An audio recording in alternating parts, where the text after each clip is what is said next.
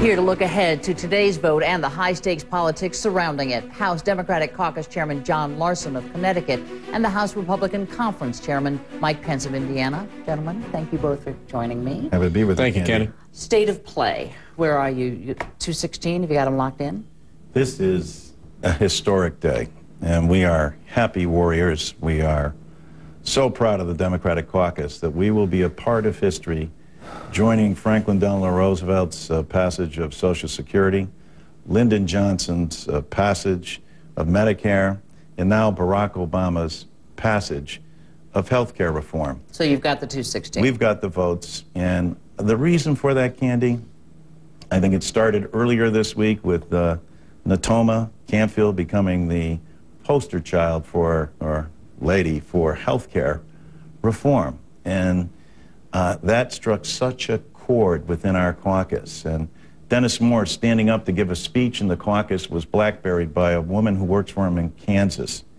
She said, "Thank you for voting for this. I know I'm losing my job at the end of this year, and unfortunately, I've just been diagnosed with cancer. Without this bill, I'm lost." Dennis ended by saying, "And she's 24. You could have heard a pin drop. This is about whose side you're on.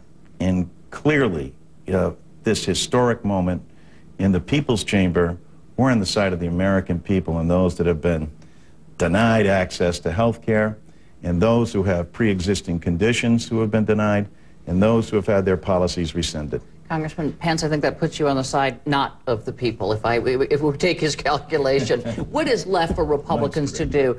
Congressman Larson says they have the 216.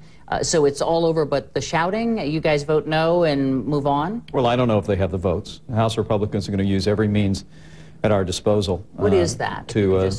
Well, stay tuned, Candy. It's going to be an interesting day. I mean, can you disrupt the vote? Or what, I mean, what's available? We're going to use every means at our disposal to oppose this government takeover of health care.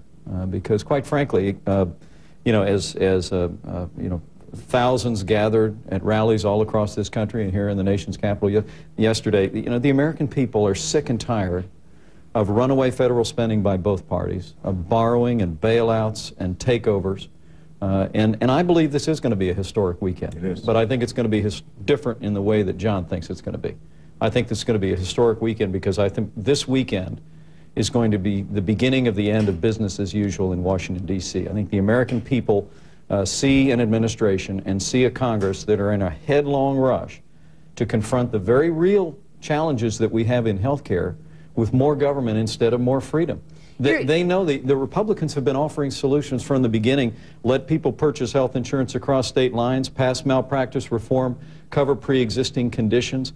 All of that can be done without a massive $trillion-dollar expansion of the federal government and burdening future generations with more deficits and more debt. But the reality of this day is that you don't have the votes to stop it. You may have the means to delay it. Right. You know, the Republicans, it shouldn't be a news flash to anybody. Republicans don't have the votes to stop anything in the House of Representatives. We're in a decisive minority. Talking politically. But what's remarkable about this one-year debate has proven my point that a minority in Congress plus the American people equals a majority. The reason that they weren't able to do this last year, remember all the deadlines? We had deadlines in the summer, we had deadlines in the fall, we had deadlines at the end of the year. The American people don't want this government takeover of health care. And I do believe, I don't know if they have the votes today, but I guarantee you the American people know they have the votes in November. The American people who are already on Medicare, all of our veterans who already receive TRICARE, understand the importance and the value of having insurance coverage.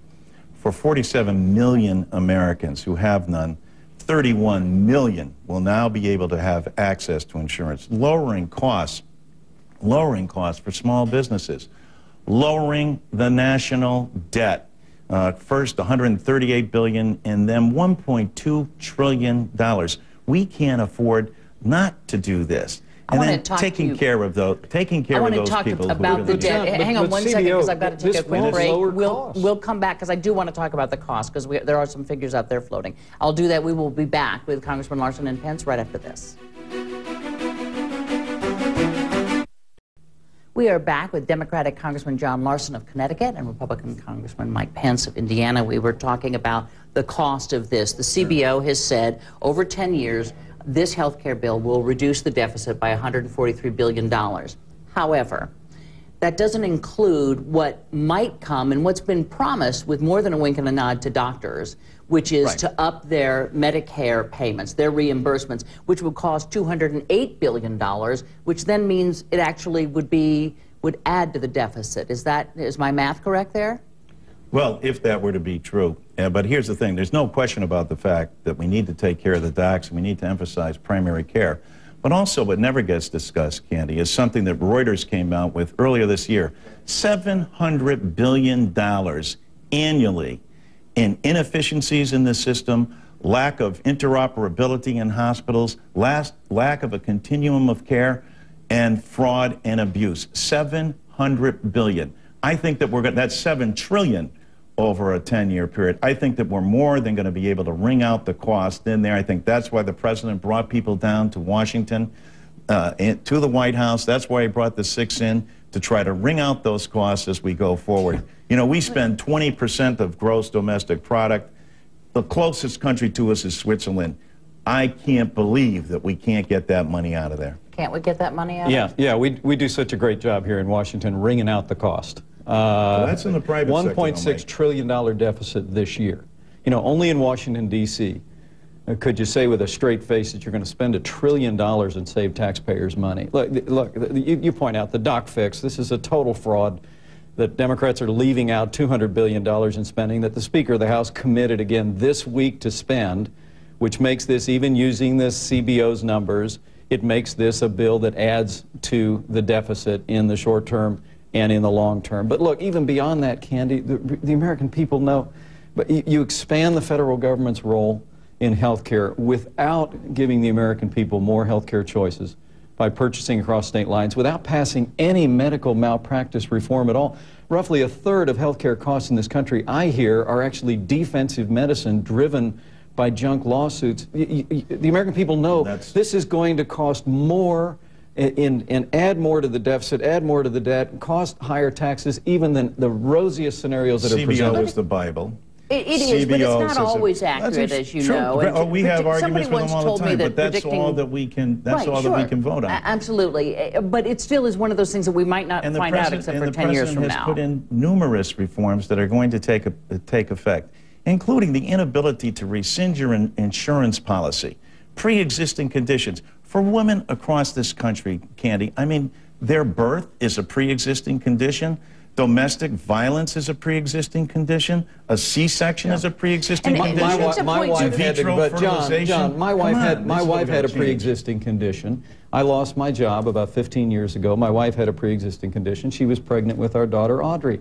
We went to the State Guarantee Fund, a fund that would be replenished if we passed medical malpractice reform. We could use the savings to strengthen those funds to cover people like my wife was covered. You don't need a government takeover of health care. You don't need to mandate that every American purchase health insurance, whether they want it or need it or not. And you don't need to put us on a pathway towards socialized medicine. And that's what this crowd is doing today. Let me ask you something. Just turn your... Humana runs Medicare currently. TRICARE is run by the government. Where's the takeover of government? Well, I'll break it down, John. If you mandate that every American purchase health insurance, you mandate that every business provide it, you create incentives so people end up in government-run insurance, and you provide public funding for abortion, you mandate insurance plans cover it within the exchange. There is no funding for abortion it's a government in this takeover bill. Of health care. There is no funding for abortion in this bill. It follows Hyde. That's not that's the case. You know that's not true. The Catholic Church, the Catholic bishops, the right to life says 60,000 nuns public can't be funding for abortion. Thank God for the Sisters of Notre Dame. That's what let me call it time here because we are out of time. But for more of this, our audience can tune into the House debate starting this afternoon. I suspect that even pass or not pass, this debate continues. That's right. There are strong disagreements. But Mike Pence is an honorable man, and I look forward to this debate. And as are our colleagues. I hope that we do ratchet down the conversation, though, because when two of our colleagues are spat on and hurled racial slurs, it's time to ratchet down things. Well, I'll tell you, I was in Selma with John Lewis. If what's reported to have happened was reported is contemptible, I denounce it in the strongest terms. Thank you. But I assure you, this debate will not end today. Or I would agree probably with on that. this show. I agree Thank with you that. very much. There's I going to be appreciate a lot of work to go. If health care reform wins passage in the House today, the measure heads back to the Senate.